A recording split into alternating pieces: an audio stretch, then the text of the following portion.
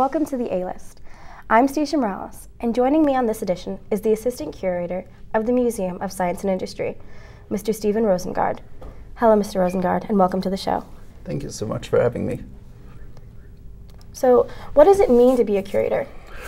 Oh, well, I think that varies a lot from museum to museum, but in our case, it's the job to take care of the artifacts and make sure that they're in a temperature and humidity controlled environment and all that sort of thing.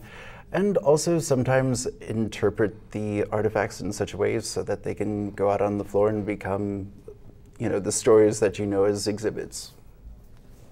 And does it take a long time to make a story into an exhibit?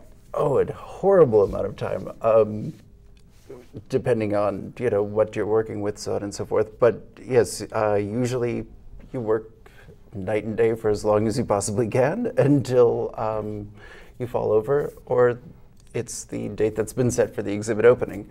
So yeah, it's kind of tricky that way. You just have to keep on going until you can't go anymore. So let's work backwards. How did you go to becoming a curator? Did you go to college for it? Actually, no, I didn't, which I suppose would kind of make some other people who are looking for curatorial jobs kind of mad, truth be told. But no, I had started off as the secretary in between temporary exhibits and collections. And then as time went on, I kind of moved up a little bit and became the textile preparator because I was familiar with sewing techniques and that sort of thing. And then I ended up moving down to the collections department full time about 5 or 6 years ago, and been there ever since, down in the basement. So, is sewing a hobby of yours?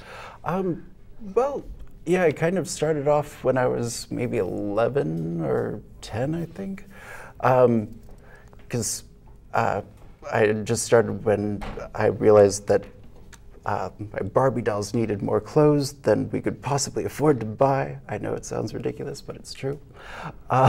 So I ended up learning how to sew just kind of in self-defense, I guess you'd say. And then I got bored with the dolls and I thought, wait, what's the next best thing? People, and people can pay you to sew. The dolls can't, which is really depressing. Yes, especially for all the hours I worked for those girls. All those Barbies. Exactly. So yeah, then I started sewing for people in high school, and and then I took a few years off of it, and because I got kind of burnt out, because that's just what happens with design. And then about 7, 8 years ago, I thought, I need to get back into it. And I did, until about a couple of years ago when I got totally out of it again. So it's a cyclical thing, you can't stay in it forever unless you want to totally burn yourself out, or you've got several great assistants. So you went from secretary to textile, and then you became a curator. How long was it from textile to curator? Oh, probably just a couple of years. But see, MSI is different from probably a lot of other museums that like the Field Museum, for example. They have, or from what I've heard, they had, maybe up to 40 different curators.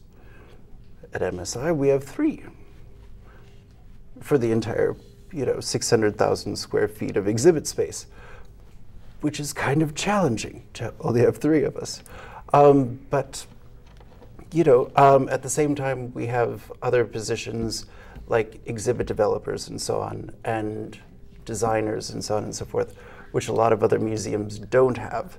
So that kind of takes off a lot of the workload from us. So it's not nearly as bad as it might sound. But at the same time, we don't necessarily have the specialties, where we might be just in mammals, or just in fish, or just in, I don't know, or just things, or only textiles. So yeah, if someone calls up about biology one moment and then offers us a plane the next moment and then says, oh, by the way, what do you think about this rock?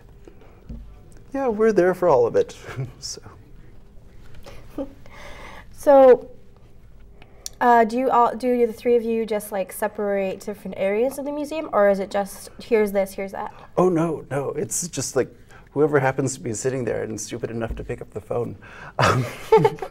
You know, God help you if you ever pick up your phone, because you never know what's going to be there when you answer the phone.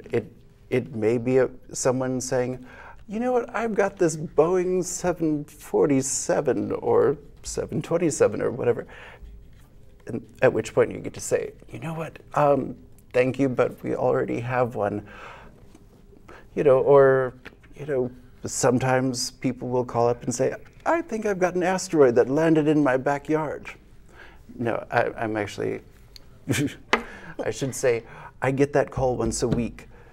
And I would love to tell people to quit calling me about their asteroids. Call, you know, I don't know, the Adler. I don't know, because that's where we send them all anyway. I feel so sorry for those people at the Adler. But yeah, you just never know. Never know. Just out of curiosity, what is it usually when they say they have an asteroid? Just a really big rock? I don't know. I never actually see see them. I send them all to the Adler, seriously, which is why there must be such a high turnover over at the Adler. I can only imagine the phone calls that those poor people get. But there again, you know, at the History Museum, I guess they have something that they had to take an accession because one donor had given them a whole bunch of other stuff, and he said, you know, I've also got a snake skin from the serpent from the Garden of Eden.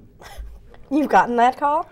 Oh, no, no, no. This was something that was given to the Chicago History Museum.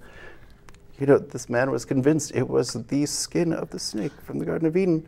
And just like, well, all right, how are we going to enter this one in the book? The snake skin, Garden of Eden, got it. The next, what's, you know, and they just had to sit there and take it. It's just one of those curiosity things, but. So what's the strangest call that you've ever received? Oh wow, the absolute worst one was a woman who called up absolutely sobbing and was just wrecked. Her mother had just died the week before. Oh. And she said, you know, I need the names of all of the babies in your baby exhibit, which is actually our prenatal exhibit, which is part of our new the exhibit. And it said,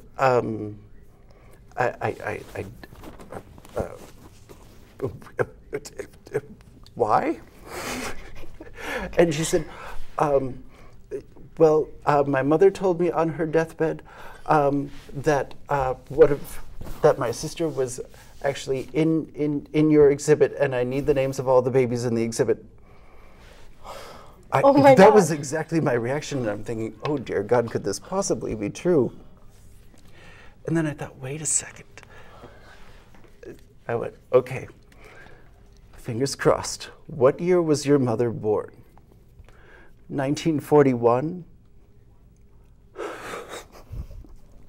All the fetuses have been collected between, I believe, 1927 and 1932 and been shown at the World's Fair in 1933-34. And so because her mother had been born after all of these fetuses, there was no way she had given birth to one of them. And after that phone, I think I just crawled under my desk and just, I can't remember if I laughed or cried or a little combo platter of both, but it was just a little overwhelming. I'm not trying to laugh because it's sad that her mother died. Oh, it's no, just no, the no. Whole Oh, no, the whole premise of it. I mean, it's just ridiculous. I mean, call up, I think you've got one of my siblings in your cases. Oh, how dreadful. God, what awful people we must be to go and put people's children in cases. I mean, you know, what do you do with that? I don't know. Oh, that's right. You just crawl under your desk and, you know, giggle and cry, I guess. Until I come up with something more efficient, you know, that's going to be my advice. If you ever get that call yourself, under the desk, giggle and cry. I don't know. As you can see, I'm hard at keeping my face straight, so I don't know what I'd do with that call. I'd probably be called very rude. Oh, no, no, no. Wait until you've got someone actually, you know, near just tears. Actually, the woman was, you know, in between sobs. Hello. I need your help getting the names of all of the babies in the exhibit. And I'm just like, oh, dear God, no, why? No, because I know none of the fetuses have the names, and I'm just like, are we going to have to start naming them? But actually, I'm sorry. Well, you know, what do you do? What do you do? I have no idea. I would probably hope that there were some kind of file or location where I could look that up. There are, of course, files, but I mean, I wouldn't know if you named a fetus or not. Well, no. Well, actually, we only did name the last one. Can I even tell you that? I don't think I can. I don't. Well, no, we just had to. No, we had to just because he was so cute, you know, and he actually looked like a normal baby because it was the full-term one. So we kind of named him Tate because he looked like a tater. So I don't know. What? We had worked like 12 hours that day. We were really tired. Don't look at me like that. So, did you work on the prenatal exhibit? Oh, on the exhibit, yes. On Science Storms, which is, you know, the one that everyone knows is having the big indoor tornado. Worked on that one for many months, and you know, everything from the Christmas Around the World exhibit. I'm one of those two guys that you see every year, about 3-4 weeks before Christmas, or before Thanksgiving, I should say, up in the cherry pickers, you know, hanging on for dear life, you know, trying not to get electrocuted, and you know, trying to hang lights on the tree. Yeah, that's me. I'm actually the more scared looking of the two, if you can't really tell. And my coworker Jeff would be the other one, who's, you know, probably banging his lift into the tree, thereby giving me vertigo. And you know, you'll see me just hanging onto a branch back and forth and back and forth. Yeah, it's a treat. But we've been doing it for probably, I think, 11 or 12 Christmases now. And it's just kind of a tradition that we, you know, scare the living daylights out of each other that way. Well, friends have ways of showing they care. Oh, exactly. Scaring you half to death is just one of the many. You know. And for all I know, you know, that woman who called about, you know, the baby, you know, being, you know, her sibling, that was probably one of his, you know, friends from college, for all I know. But, you know, whatever. Are you working on any new exhibits? Yes, actually, we're working on 80 at 80, which is 80 artifacts for our 80th anniversary. And it's all, of course, geared to show the things from the past that have inspired, you know, exhibits that have occurred in the more recent past, and also the ones that are presently out. But we also have a number of objects that we're acquiring just for the exhibit, including a camera phone that's been designed completely by will.i.am from the Black Eyed Peas. You just drop in your iPhone, and all of a sudden, it becomes a 16 megapixel camera, and, you know, takes video of really high quality and the whole 9 yards. So it's really kind of amazing. And then we're also going to get a drone, you know. Drone. Yes, a flying robot that, you know, takes video and all this sort of other scary stuff, you know, stuff that George Orwell was probably sitting here going, it's going to happen, watch out. I'm warning you. You know, yes, the future is here, and it is scary. We're also getting a LiDAR, one of those things that goes on top of a Google car, which allows unmanned vehicles to actually drive along the road and not crash into each other. So, yeah, lots of exciting stuff. It should be a lot of fun. I'm looking forward to it. And that opens June 19th, so you should check it out. Cool. Well, that sounds like a lot of fun, and that's all that we have time for today. Thank you for joining me on the A-List. I'm Stasha Morales. Have a good evening.